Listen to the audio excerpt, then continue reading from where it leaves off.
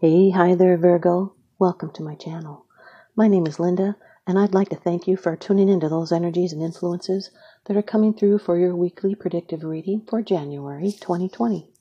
Cross-watcher energies are interchangeable, and please only take the portions that resonate with you. These are general meanings.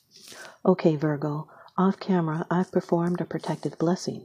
I've meditated over and shuffled these cards just for you. Your first card, it's the general atmosphere. It's the basis and the issue of the matter. The King of Wands, Virgo. This is a fire energy person. Aries, Leo, Sagittarius. Could be either Sun, Moon, Rising, Venus, Mercury. Anywhere that this fire energy is prevalent in someone's chart. It could be you or someone else. Now this is someone that's independent, they're influential, and they help those that they care about. You can rely on their honesty and their intelligence. They're loyal and they're fair-minded, and they give you good advice. This can also refer to a situation, which is exactly as appears to be, with no hint of deception. This can also indicate passion for a project, good fortune coming your way, could be in the form of unexpected help or advice or good news, maybe a promotion or an inheritance. This could be a good marriage, someone that's a devoted friend. They're strong and they have a powerful belief in their self and their achievement. They are able to dominate others through willpower and self-confidence. There's impatience here and responsibility. This is someone that may long for the day when they rode free as a knight. They dislike details, yet they're charming and inspiring, and they would definitely rather lead than follow. He's mastered the use of the fiery element, and they're wise about business. They know when to take action and how to create harmonious human relationships in the process. This could also be the time is right to advance your goals and explore your possibilities. This could be good news to further your goals. Your second card, and this is the energies that are crossing over your path. These are your subconscious influences. Here you are, Virgo. Number 9 of the major arcana in the Rider-Waite deck, the Hermit. This card represents Virgo, Sun, Moon, Rising, Venus, Mercury. Now, this has to do with insight, introspection, inner guidance. It can be wisdom offered, discretion. Could be instructions from an expert in your field, or a meeting with someone who will guide you on the path to material or spiritual ends. This represents attainment of goals. You're seeking meaning. The hermit withdraws from the world in order to find wisdom, and isolation allows the mind to look inwards. This is a shift of attention away from people towards examination of yourself and of your life. You're seeking solutions on your own. Could be in a different direction than you originally thought, and you could find out something quite substantial.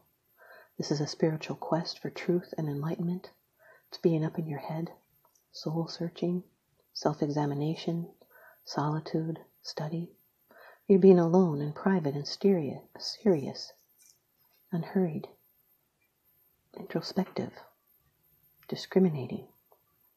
You're slowing down and distancing yourself from others, physically or psychologically, or you could be mentoring or guiding others, researching, investigating, seeking answers, turning away from people towards self-examination.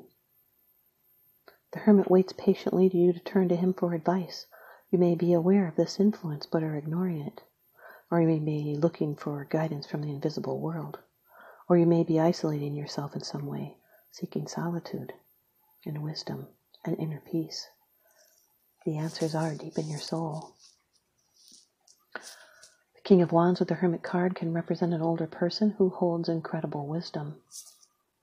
Your third card, this is how it affects you. These are the external influences that you are aware of. The Ten of Swords, Virgo, air energy.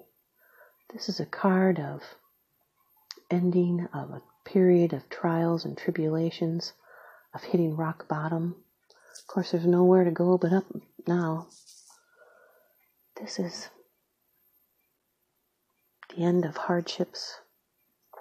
It's making a clean break from past hurtful pain, and now a new cycle is beginning. From here on in, it only gets better. It's closure and enough. It was as bad as it possibly could have gotten.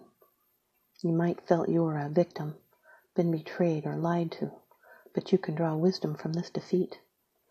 You could have felt like you made huge sacrifices for others and yet received nothing in return.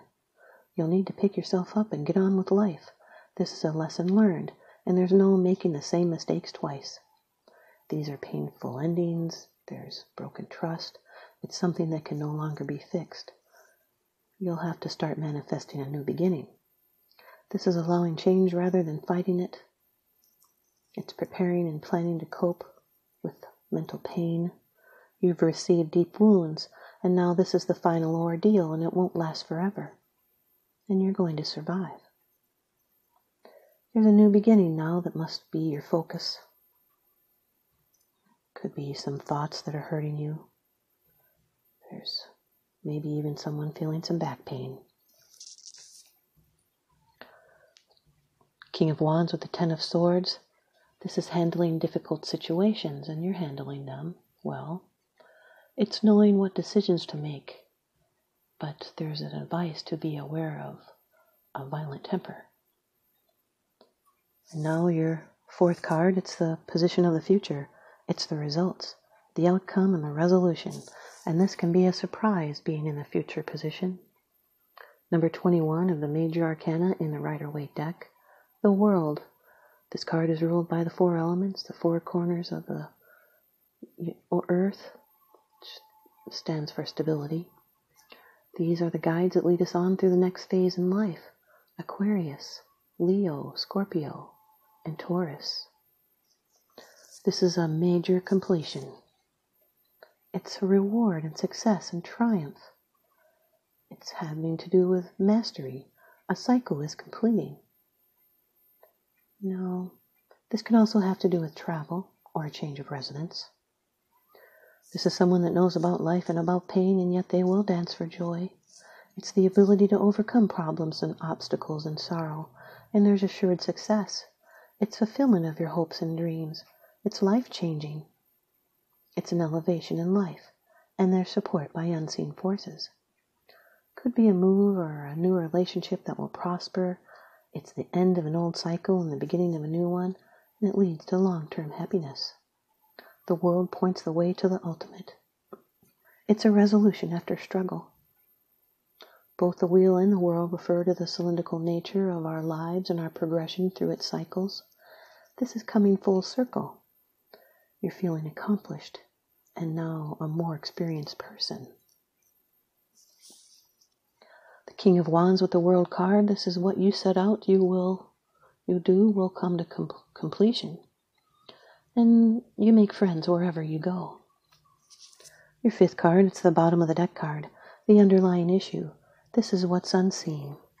It's unseen, it's because it's something that you're not sharing with others, yet you are consciously aware of this. The Five of Wands, Virgo, fire energy. This is a new rush of energy. It's competition, struggle, battling. It can be competition in social or career areas. It's new factors that come in that demand that you change and adapt and grow, and you might have to put in more effort to keep what you've already gained. This can represent mediation, challenge, struggle, petty obstacles and annoyances, short-term difficulties in communication, which, once overcome, will change things for the better. But for the short term, it's like gremlins, competing forces without a clear winner as yet. Fighting, conflicts, could be having to do with egos. It's holding your position within drama. This can also represent a building site, a workshop, carpenters, scaffolders, creative chaos. It's okay to jump in. This process may be messy, but it's worth it. It's fighting for what matters to you. Could be a competition of some sort, a card of ordeals and tests and lawsuits.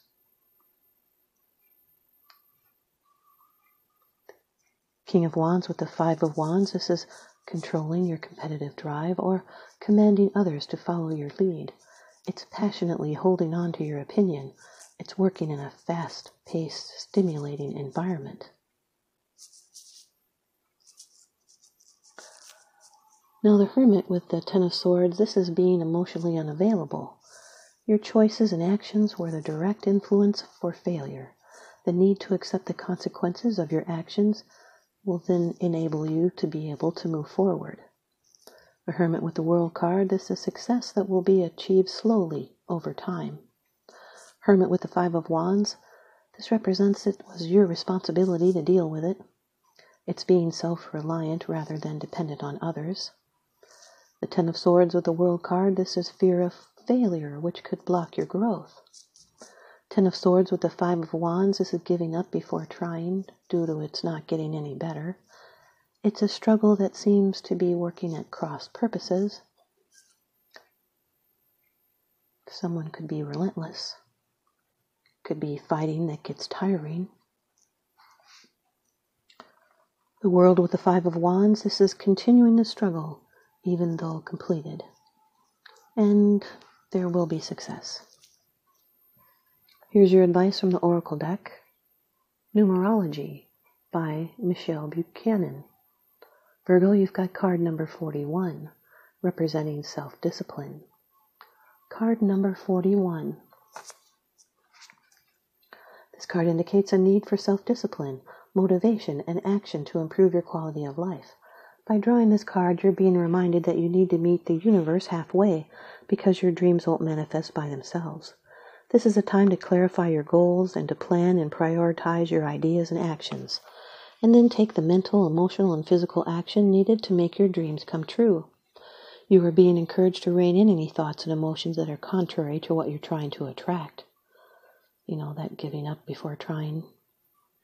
Rather than letting your doubts and worries consume you, you must have the strength and the willpower to focus predominantly on your dreams.